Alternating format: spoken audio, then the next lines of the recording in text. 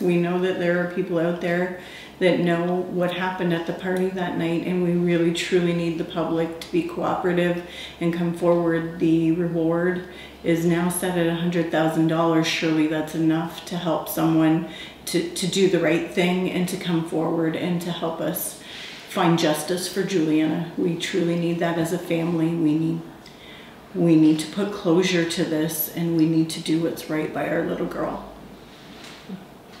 She was our daughter, and we miss her. And if anybody knows anything, and it doesn't even matter how small it is, because it might be a final piece that they need, if you could come forward, like she said, call Crime Stoppers, call Niagara Regional Police, and help us out. We're suffering, and we miss her, and we need your help.